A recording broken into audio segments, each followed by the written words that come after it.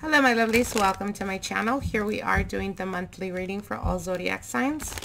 This is going to be for Aries, Sun, Moon, Rising, and Venus. Welcome Aries. For those of you guys that are new to my channel, don't forget to hit that subscribe button and the like button so that you can give us some love and so that you can get the updates of the newest videos going up. We have tons of new spell videos going up for you guys. I know you guys have been highly requesting that. We've just been extremely busy and it's very time consuming to do those videos. But I'm definitely going to be back with those more spell videos for you guys. For those of you guys that have been with us for quite a while, welcome back my lovelies. Go ahead and pull up a chair, relax. Let's see what Spirit has for you guys for this month. Aries, Sun, Moon, Rising, and Venus. One more. Thank you, Spirit. Let's get into it. Aries, first card here is the Eight of Pentacles. Whew. Chariot. Tower. Whoa. The Hanged Man, King of Pentacles, and the Three of Swords. What the heck is going on? And I just happened to glance at the bottom of the deck, which is the Hierophant. So I feel that for the majority of you guys are trying to figure out what it is that you're wanting when we're talking about long-term goals. Hierophant could represent higher knowledge. It can also represent seeking, knowledge. So for some of you guys, you may be reading a lot, you may be studying, you may be I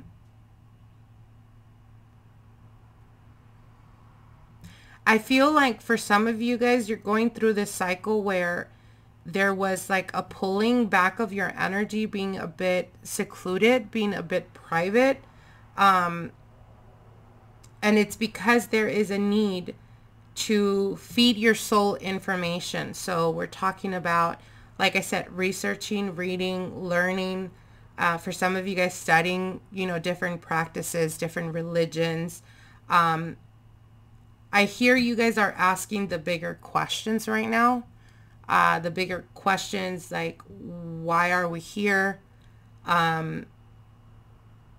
What is my destiny? What am I destined to do? Who am I destined to be with? Those type of like deep questions. The Eight of Pentacles is putting a lot of effort and energy towards wanting to move forward, wanting to expand, wanting to grow, wanting to find stability. Stability on an emotional level, on a financial level. You also have the Tower card here. So I feel that for a lot of you guys, there is major uproar when we're talking about getting our emotions in order. And I feel that this is not something recent. For a lot of you guys, there's like this need to shed the old Aries to be able to embrace the new you. So I'm hearing rebirth for a lot of you guys. The Tower can also represent like everything you've thought of up until now, what your life was, has been completely changed, or you are currently going through that transformation. And it may have come at a cost of heartbreak. It may have come at a cost of feeling betrayed, feeling, for some of you guys, it could have been that you recently found out that your partner could have been cheating on you. For others of you, it's releasing the Three of Swords. So something in the past, for some of you guys, especially those of you guys that have been married in the past or lived in communion, like lived with your partner, it could have been going through that major hurt or that major betrayal that completely changed your life.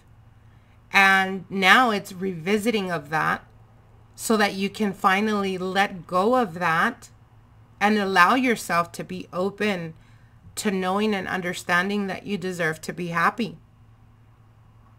It's like you're coming out of this enlightened, Aries. You're coming out of this much more powerful. You're coming out of this with a different perspective on life and what you consider to be deserving of you.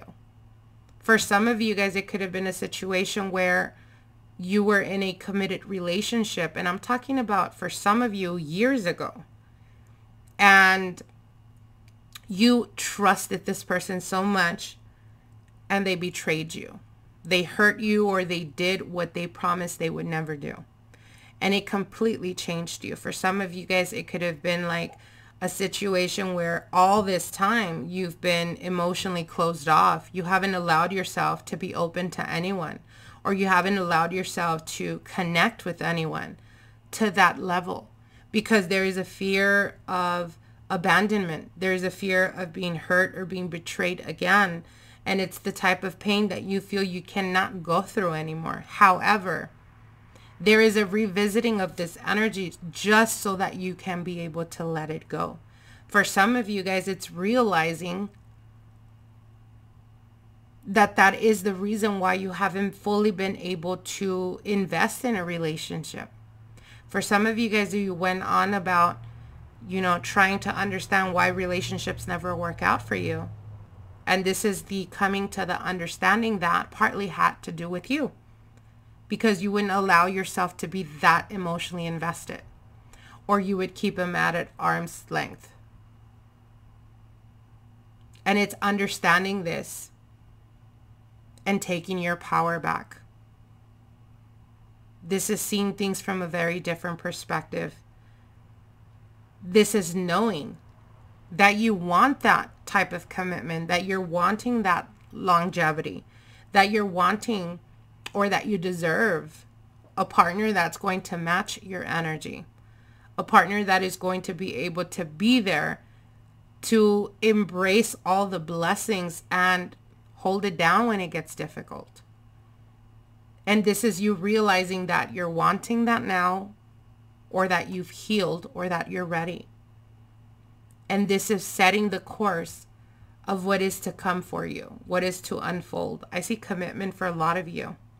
For others of you, it is about realizing, having that aha moment that you care, or that you're viewing someone in a very different light. This could be a person that you've been dealing with, and you just haven't allowed them to come or get that close to you. And it's realizing that you want them, and it's like shooting for the stars. You're going towards it, and you're not hesitating about it anymore. Why? Because you're empowered, because you acknowledge that you haven't allowed yourself to be happy. Some of you guys, spending a lot of restless nights up thinking, thinking about life, thinking about what does Aries deserve? And this is you taking action.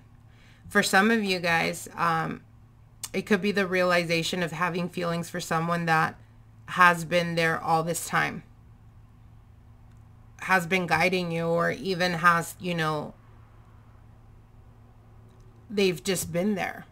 For some of you guys, it could be a friendship that you've been dealing with someone for a very long time, and it's realizing that this is the person that I have feelings for. This is the person I want to open up to. This is the person that I want in my life. And it's you moving forward and taking action towards that, completely changing not only your perspective, but the perspective of this person that is around you. I feel that for a lot of you Aries out there, if you have gone through this transformative type of energy, for some of you guys, you've already met your soulmate. And it could have been a situation where you were distracted, but I feel that they've been there all this time. For others of you, you will be meeting your soulmate. You will be meeting your future spouse, or the person that's going to be your lifetime partner. But this is an ongoing, transition that you're going through right now. Transformation. Okay, my lovelies, I'm going to be pulling out an oracle card. Let's see what Spirit's direct message is for you for this month of June 2021. Aries, Sun, Moon, Rising, and Venus. And we have number 16. Wow. Beautiful card. This is clarity. This is spirituality. This is genuine connection, perfection. This is the planet alignments aligning for you to bring to you abundance, fullness, potential, lighting your way.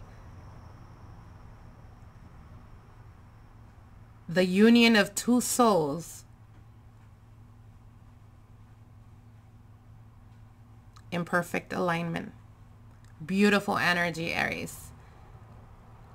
I hope that this gives you guys insight. I hope it gives you the clarity or understanding that you needed. And we will see each other soon. Till then, take care. Bye.